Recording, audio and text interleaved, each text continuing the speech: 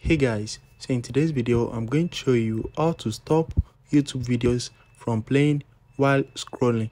So if you are scrolling on YouTube and you don't want those videos to be auto playing, let me show you how it is done. As you can see, this videos is playing automatically when I scroll. So in order for you to stop this, the first thing is open your YouTube application and you need to click on You right here, which is your profile menu. When you click on that, click on this J icon at the top right corner to open your settings. Once you get to your settings, click on General. Once you click on General, scroll all the way down and you're going to see Playback in Feeds. So click on it and you need to set it to off.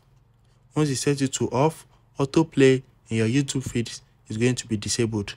So let's go back, and as you can see, these videos are no longer auto-playing. So if you found this video helpful, smash the like button and subscribe to my channel for more amazing videos like this. Thanks for watching, guys.